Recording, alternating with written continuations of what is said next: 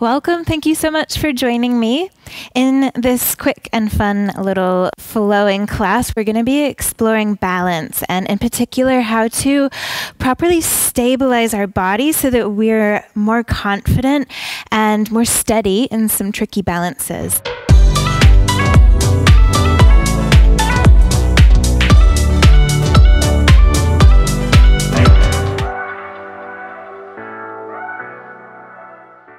Remember, above all else, that it's really important that you just have fun, enjoy yourself, and breathe.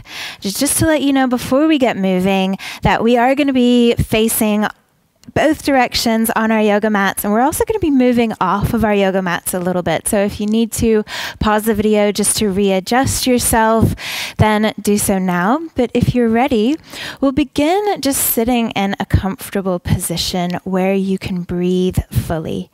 As I mentioned, this is the most important thing that you do above all else. Even if you need to take a break, just keep breathing. And I want to breathe in a way where you fill your lungs entirely. So place one hand on your belly, maybe the other hand can be on your chest. And as you inhale through your nose, feel that not just your chest, but also your belly is expanding outwards. As you exhale, I want you to do it through pursed lips, like you're blowing on a little candle. So go through a few more rounds of that breath, just feeling the slight changes in your body and your belly as you inhale. And when you exhale out through those pursed lips, feel the gentle engagement of your deep abdominal muscles. Maybe you feel a little hugging and lifting of your pelvic floor muscles as well. So one more time, nice and slow, take your time with it. Allow your lungs to fully expand.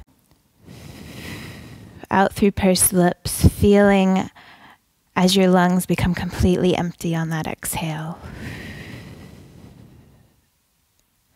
Good. So we'll carry on with that kind of breathing, but I want you to roll over and come onto all fours now. So a tabletop position with your knees under your hips and your hands underneath your shoulders. And find a nice neutral spine. So sometimes the tendency is to let the belly drop.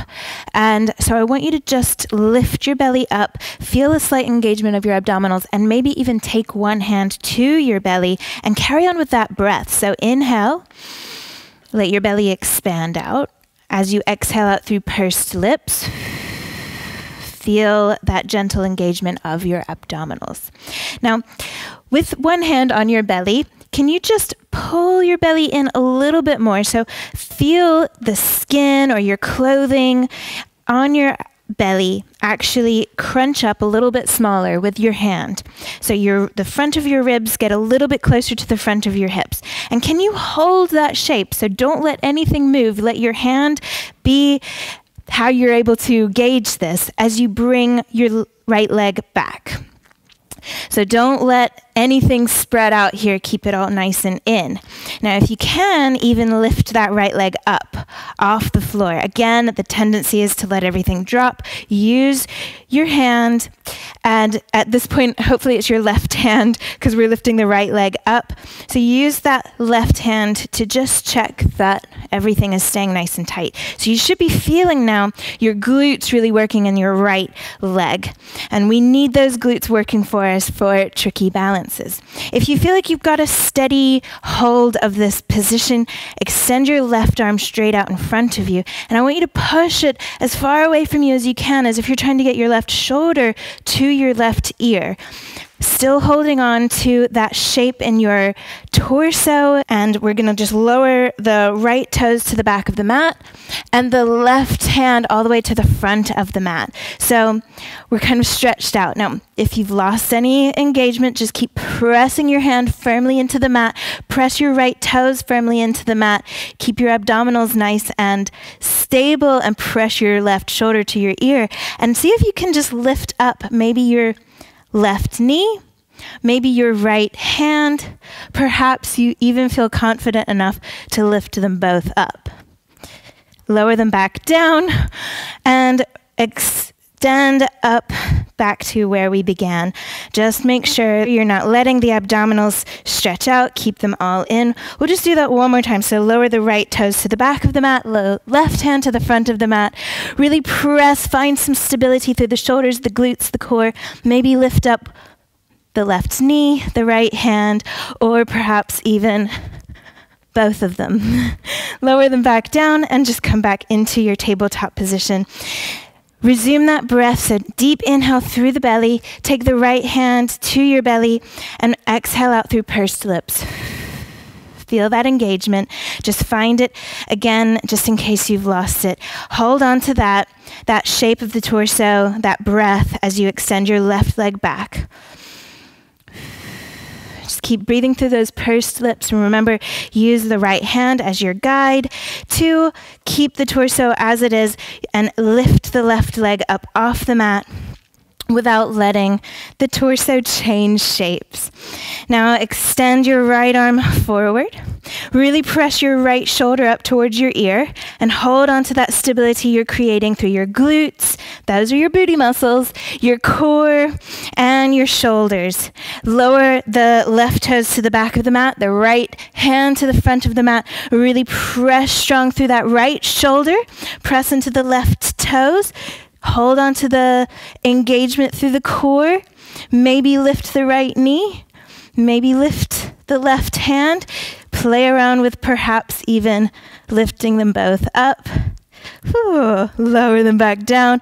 Extend up back to where we were. Right arm, left foot, reaching as far away from each other as you can. And then lower them back down one more time. Play around with that tricky balance. Notice that if you let go of any of that engagement, that activation through the shoulders, the glutes, the core, then it becomes a lot harder. So maybe before you picking up an arm or a knee, just check your engagement again. Good. Lower the knee and the hand back down into your tabletop position. And once again, take a deep inhale through the nose. Exhale out through pursed lips. Tuck the toes under behind you if they're not already. Take an inhale. And as you exhale again, press your chest back towards your knees. Let your knees lift up. Really open up through the shoulders. Keep the knees nice and bent. And I want you to keep pressing firmly through your hands, pressing your shoulders up towards your ears as you find the stability through your shoulders. So imagine you want to get your armpits to face each other. So you get this external rotation through the shoulders. Keep the nice, gentle activation of the core. As you slowly, maybe pedaling the feet, start to straighten your knees. Don't worry about making them completely straight. Just kind of go in that direction, just wherever you're feeling works for you today. Now hold on to that nice, stable shape of the shoulders and your abdominals. And just like we did in our tabletop position, lift your right leg up. Hold on to the shape of your torso, not letting any kind of back bending happen. So really hugging in that nice strong core. Step your right foot just in front of the left, and the same thing, lift the left leg up. We're going to slowly walk to the front of the mat. We're really holding on to this engagement, feeling the stability through our body as we just gently hold on to these muscles. Now, once your feet are at the front of the mat, you can have the knees bent, have your hands up off the floor just to make it this forward fold feel comfortable for you. But I want you to pay attention now to your feet. Can you lift up all 10 toes and place the balls of the feet down on the mat? Spread your toes as wide as you can and then lower them back down, nice and spread wide. And then press your toes into the mat so you feel this activation through the feet. Lift up through the inner arches. And notice that this activation of the feet maybe even sends a chain of activation all the way up your legs. Now, can you squeeze your glutes to rise all the way up to stand? Keep your glutes nice and active again. And if you feel like you need a little bit more stability through the core, remember that breathing out through pursed lips helps activate those deep core muscles. So holding on to that, I want you to just take a little step forward with the left foot, just like you're walking down the street. So heel toe, but let the left foot land back on the mat with that activation and stability, lifting up through the inner arches, pressing down through the toes and the balls of the feet. And slowly guide your right knee as high up towards your chest as you can, but without losing a neutral spine and without losing that left knee. So it's not about compensating in your body just to get the right knee as high as you can, but rather really using that left glute to stabilize your left hip as your right knee comes up. So I really like to sometimes reach back and just poke my glutes, sometimes just make sure that they are working. So left knee is still straight. And if you wobble, remember, core, lift it through the pelvic floor. Now, if you're confident here, if you're happy here, you can have your arms out wide or on your hips, or if you want to challenge yourself, you can have them up overhead. This makes the balance a little bit more challenging. We're just going to take that right knee out to the side now, like we're going towards a tree pose, and take it back to center. Just play around with moving slightly, changing your center of gravity with this right leg, and holding onto this balance as much as possible. Notice if you do start to wobble, maybe that left foot is not pressing down, or maybe you've lost some activation through the core. Just pay attention. If this is easy, you could even just take it up a notch in terms of speed. Can you take the right knee out to the side and back forwards a little bit faster and still hold on to your balance? All right, that left leg's probably burning. We're gonna just do one more thing here. Can you just, with the right knee out to the side, bend that left knee and straighten it back up. Make sure it doesn't kind of fall inwards, but drive it out, okay, and straighten it back up. Last time, bend it, straighten it back up. If you feel confident there, we're gonna bend it. With it bent, lean your torso forward to counterbalance the weight of your right leg, extending back behind you. And slowly lower your right foot all the way to the back of the mat in a warrior 3. Lift up to the inner arches of the feet and just gently pull the feet towards each other so you activate through all of those leg muscles. Extend your arms out wide. Take an inhale. Exhale out through pursed lips. Squeeze your glutes. Feel that activation. All of these stability muscles are going to help this balance feel a lot less challenging. Look down at your right foot. What we're going to do is hop off of the left into a little tree pose on the right. Now, if you didn't quite get that, if you wobbled or fell over, let's try it again. Back from your warrior 2, just hop it back, kind of like into a half-hearted little tree pose on your right leg. Now, same thing as before. Take that left knee out to the side, really straighten up through that right knee, lift yourself up out of your right hip, bend into the right knee. Just like we did on the other side, extend your torso forward, extend your left leg back behind you. We're going to step it off the mat. So warrior 2, half on the mat, half off the mat. And this might just be a little bit challenging because, of course, we love our yoga mats for making things nice and non-slip for us. And we're going to have to do it a little bit without the help of our yoga mat. So same thing again. Just look at your left foot just so your brain understands where you're going. And when you're ready, take a hop off of your right knee into your left leg. So we're completely off the mat now. Bring your right knee back up to your chest, just where we started. Reach your arms up overhead if they're not already. Lower your right foot down just next to the left. Squeeze your glutes. Keep your shoulders right up by your ears, fold forward, bend your knees if you need to, and walk your hands forward to come into a downward facing dog. Now, it's not the easiest thing doing a downward facing dog not on your yoga mat. Don't worry, we'll be moving back over onto our yoga mat. So press your shoulders up towards the ears, find that engagement of the abdominal muscles. Try not to let your ribs flare out as you lift your right leg up. Now, this may be enough for you, but if you want to take your balance challenge a notch higher, can you just shift your weight into your right hand and maybe just draw your left fingers underneath your left shoulder, just a little kickstand here. If you feel stable here, you can play around with taking your left arm and bring it down by your side like you're standing up. But keep pressing firmly through that right shoulder and keep your rib cage in. Don't let that flare out. This is going to help you balance here. Now, next challenge. Can you slowly take your right leg all the way over towards the right side of you? Let the left arm come out to the left side. Lower your right foot down, lower your left hand down. So you're kind of like in a diamond with your with your hands and feet. Or you just come up onto the tiptoes and swivel around towards the left. So we're still in a kind of diamond shape. And I know that you've got a nice view of my butt right now, so make sure and enjoy that. But can you now pick your left foot up and take it back and up behind you in a little three-legged down dog? And again, maybe you play around with coming onto the tiptoes or the fingertips of the right hand, and maybe even slide that right hand next to your body. Good. Lower your left foot and your right hand back down into a downward facing dog and play around. So your feet are kind of maybe back on your mat, your hands are off.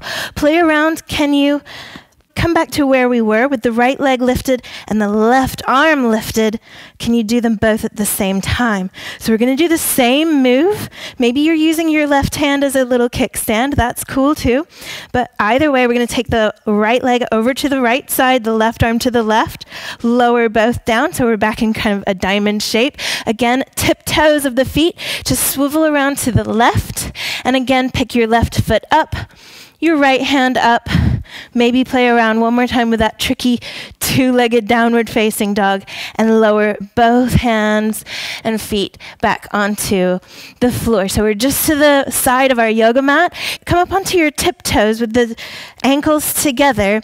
Bend your knees and press your knees over to the left side if you're just getting a nice little twist. Come back through center and do the same to the right. So press your knees to the right, your hips to the left. From here, though, we're going to sit our butts down, all the way back down onto our yoga mat. And I want you to just twist from this sitting position all the way around to the right. And can you place your right hand down back behind you? Lift your hips up, swivel on your tiptoes to lower your left hand back down, and come back into a downward facing dog. So now we're facing the other side of our yoga mat. And if you're like me, you realize you've lost the stability, your rib cage is flaring out, your shoulders are dumping, just press back into that stable position that we established at the beginning and hold on to that. We're going to lift the left leg up. Walk it forward, right leg up, walk it forward, just like we did at the beginning, just taking these big steps all the way to the front of our yoga mat or towards the front of our yoga mat. While we're here in this forward fold, you can have your knees bent. Don't worry if your hamstrings don't allow to do exactly what I'm doing, but I want you to just pay attention to your feet, lift up through the inner arches, pick the toes up. You can even use your hands if you need a little bit of help. Sometimes our toes don't really do what our brains tell them to do. And it just takes some practice. So you can use your hands to tell them what to do as well. But make sure the balls of the feet are down as you spread your toes nice and wide and then lower them back down onto your mat. Inner arches lifted. Really press down through the toes, the balls of the feet. Feel that activation that starts in the feet and travels all the way up the legs. Now squeeze your glutes. I know it feels weird to squeeze your glutes in a forward fold, but you can do it and use that activation to rise back up. Keep the glutes nice and active all the way to the top. Maybe you reach back there and give them a poke and be like, good job, glutes. Thanks for coming to the party. All right, so same thing we did before. We're going to take a walk just like we're walking down the street, heel toe with the right foot this time. And plant that right foot down with the same integrity that we just had before. Toes spread nice and wide, lifting up through the inner arches, glutes active as you draw the left knee up towards your chest. So make sure that right knee stays straight. You're not letting your pelvis droop backwards or anything like this. Everything stays nice and stable through the core. Arms can be where you feel most comfortable. We're just going to play around with that left knee now. So take it out to the left side of you and pull it back forwards. Maybe you need to do this really slowly. Maybe you can play around with doing it more quickly. So a few of those, just keep those glutes nice and active and pay attention to anything that's happening that's switching off your stability muscles, like your rib cage flaring out or kind of dumping one side into your hip. Just keep pulling everything towards you, towards your midline. Good. With the left knee out to the side now, same as before, we're just going to do 3 little squats on that right knee. So even if you just bend a tiny little bit, if that's all you can muster, then that's great. Just going as low as you feel you can do so with integrity in that right knee, not letting it fall inwards, but keeping it driving out. Good. Last time, with the right knee bent, reach your torso forward as you extend your left leg all the way back behind you. Slowly lower it to the back of the mat, coming into a warrior 2. Again, just make sure your glutes are still active, your rib cage is in.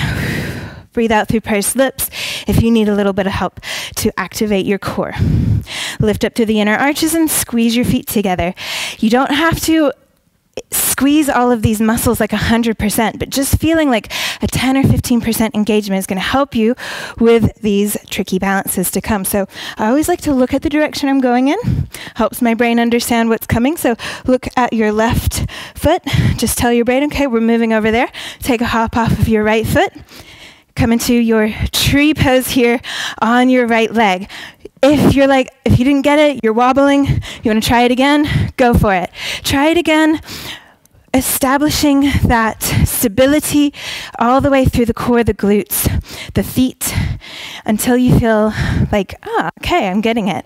Feeling a little bit more of that balance and coordination. And you can always come back to this class and do it a few times. So we're going to bend into that left knee. Remember, don't let it fall inwards, drive it out, extend your torso forwards. Right leg goes back behind you and lower down into your warrior 2 on the left leg, half off the mat. So from your warrior 2 here, just same as before, take a little hop off of the left knee, activate, stabilize, and come into a little tree pose on your right leg. Bring the left knee back to the front, pull it up as high towards your chest as you can, keeping that right leg straight, just feeling that right glute working 1 minute longer, and lower your left foot down, press your shoulders up towards your ears, fold forward, keeping this activation. Walk your hands forward into a downward facing dog. Really press your fingertips, your hands into the mat, press your shoulders up towards your ears, draw your ribs in, and hold on to all of this stability with your armpits turning to face each other as you lift your left leg up this time. Come up onto the fingertips of the right hand.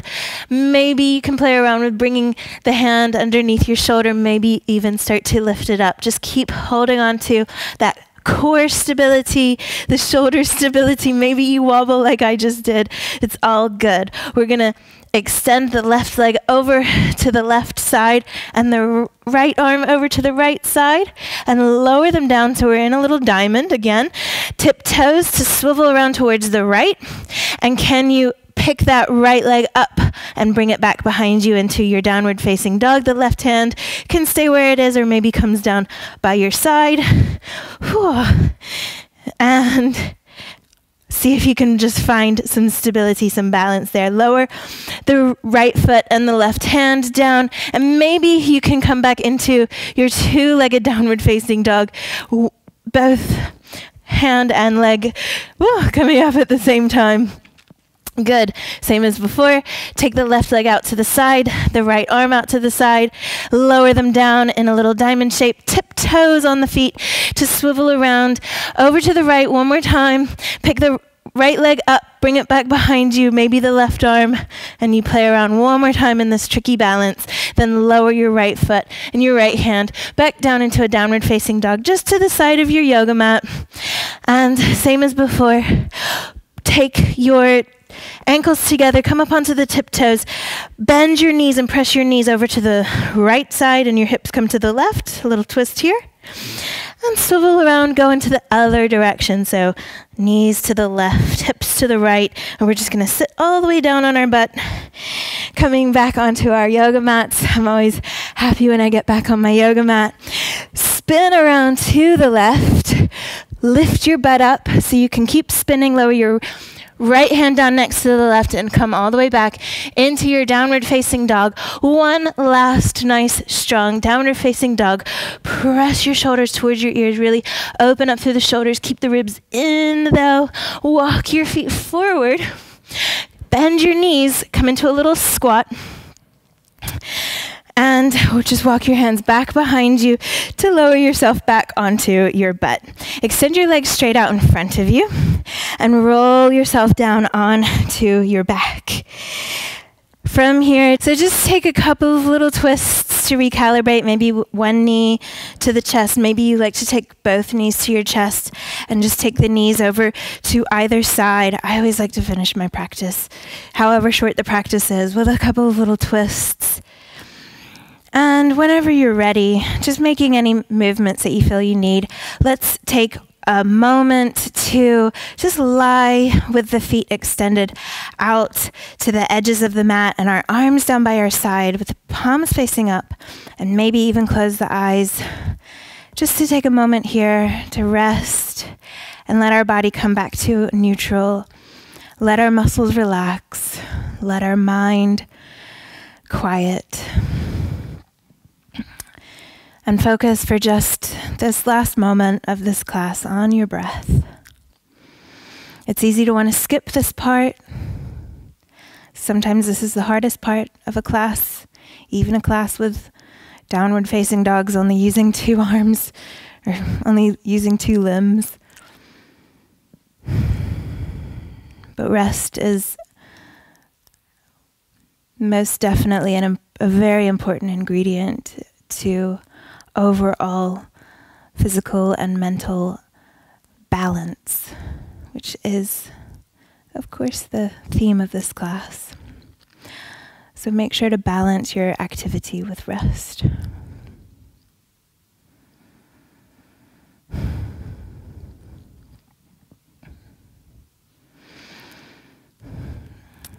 And I invite you to stay there in your resting position for as long as you would like, as long as you feel you can take the time to do that.